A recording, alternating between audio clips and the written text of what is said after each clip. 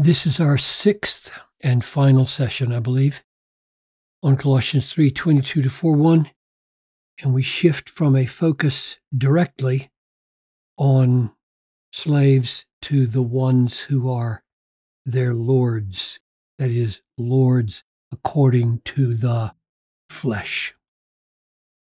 Father, as we look at this, lords, grant to the slaves what is just and fair, knowing that you also have a Lord in heaven.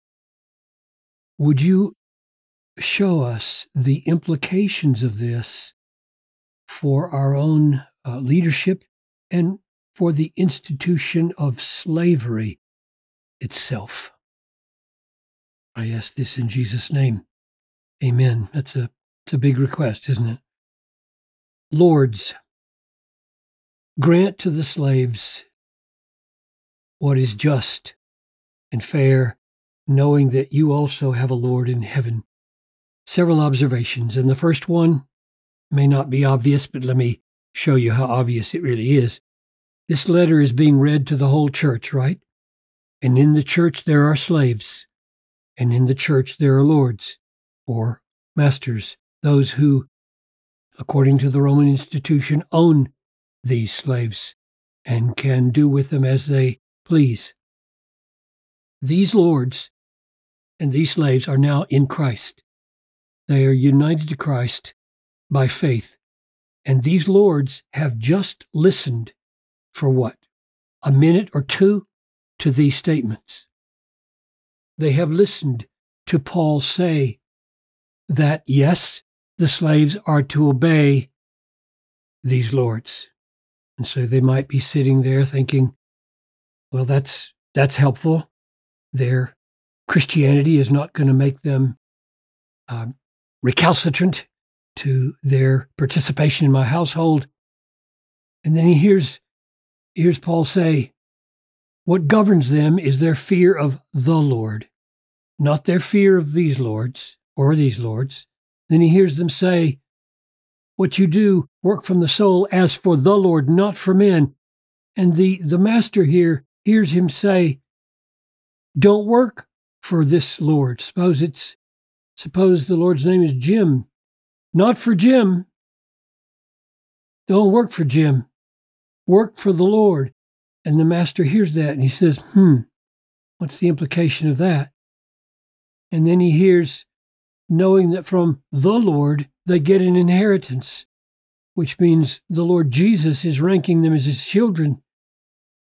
They are the children of the Lord of the universe. And I'm enslaving the children of the Lord of the universe. What does that imply? And then he hears them say, you are serving as a slave the Lord Christ, underlining this. And so he hears a second time, they're not serving me, they're serving the Lord Christ. And then they are warned. So the question I have is, as this Lord takes responsibility for his household, what will he teach these slaves? What will their private devotions, their family devotions, their household devotions sound like? This Lord will have to say, you are not serving me. You're not serving me. I'm not your Lord. Jesus is your Lord. And the only reason you are offering obedience to me is because of him. That's what he's got to say. He's a faithful teacher and a faithful Lord of what he's heard from the epistle to the Colossians at church. He remembers that something like this has been taught probably by the Christian teachers at Colossae. He who is called in the Lord as a slave is a freedman of the Lord. He's got to say that to his servants, his slaves. You are freedmen of the Lord. Likewise, he who is free when he was called is a slave. He's got to say, I'm the slave in this relationship. You're the freedman. I'm the slave. We both were bought with a price. We ought not to become slaves of men. This is what this this leader has to say in his family household devotions. So that's my first observation. It's shaking. It shakes up the system, right? It shakes up the structure of slave and master. Now the second observation. Knowing that you also have a Lord in heaven, which is another way of saying you are a slave. In this relationship between you and this, never forget, Mr. Lord, you're a slave. You're a slave in vastly more indebted ways than they are, because this Lord is the Lord of heaven, the Lord of earth, the Lord of the universe, and you are his slave. This has got to affect the way you relate to these other Christians called your slaves. Then, 2 words. Listen, lords, grant to your slaves what is just, and grant to your slaves what is fair. Now, what do those 2 words imply? This word just, dikaion, is a very broad word. Sometimes it can be precisely defined as in jurisprudence, where something is perfectly just in that the crime fits, the punishment fits the crime exactly right, but it can be very broad. For example, here's the very word in Ephesians 6:1, children, obey your parents in the Lord, for this is right. So children obeying parents is right. That's a very broad word, and that's the word here, which means it's not very precise. It doesn't tell the masters with any precision what to do with these slaves. But it puts a huge word on them. Just, right. Do what's right by them in view of everything you know and have been taught about their identity in Christ. Do what's right by them. And then fair, this word can be translated equal or equality. Here's a use of it in 2 Corinthians. For I do not mean that others should be eased and you burdened. He's trying to make sure that the offering he's taking up does not feel like a burden while it's going to others, and there would create some imbalance while you get poor and they get rich. Rather, but as a motive, rather as a matter of fairness, same word. Your abundance at their present time should supply their need, so that their abundance may supply your need, that there may be fairness. In other words, the idea of fairness in Paul's mind is that nobody is being treated with favoritism, like it's okay for one group to be gathering a great abundance at the expense of the others, or vice versa. As it is written, whoever gathered much, back in the Old Testament when they were gathering manna, whoever gathered much had nothing left over, and whoever gathered little had no lack. So there wasn't perfect equity, like each had the same amount, but they had what they needed. They all had what they needed.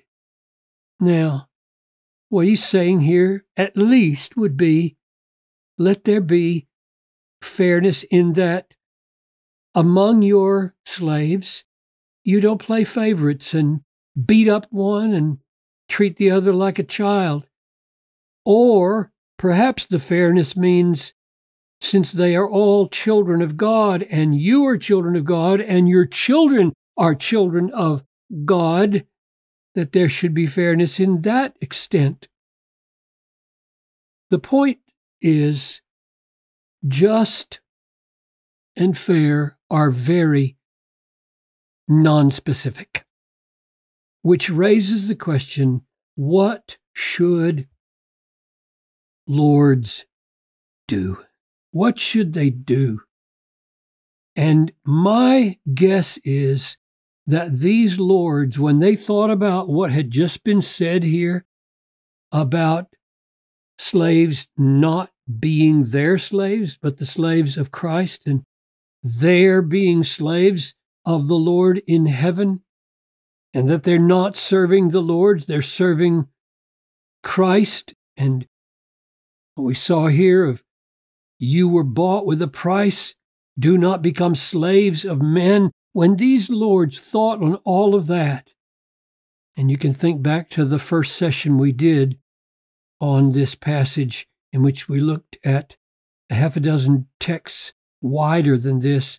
When these lords thought on all of that, my guess is some of them thought, this system of slavery owner is over. It just doesn't make sense anymore to treat these brothers and sisters as our property. And others said, yes, but Paul didn't say it's over in so many words.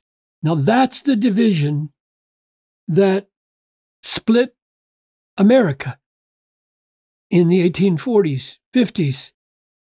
The abolitionists and others who were not explicitly abolition said it just doesn't make sense, especially in the way it was manifest in America that was race-based and rooted in visions of humanity that were so contrary to all humans being created in the image of God, and all the other Christian impulses that were being obliterated by the slave system in America.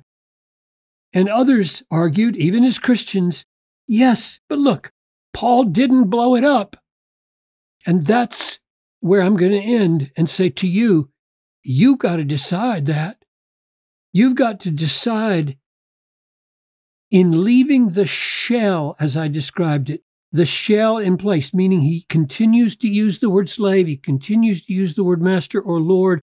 He does not say, it's over, folks, there are no slaves anymore and there are no lords anymore.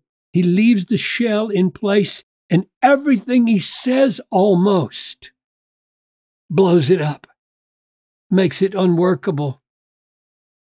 So you have to decide, do I go there and say, even though Paul didn't end the system by denouncing it per se and just say to the lords, you're done. You don't have slaves anymore. Leaving it in place. Or are you going to go and say, actually, Paul didn't provide the seeds that blew it up, gutted it from the inside, took away the very reality of one human owning another human.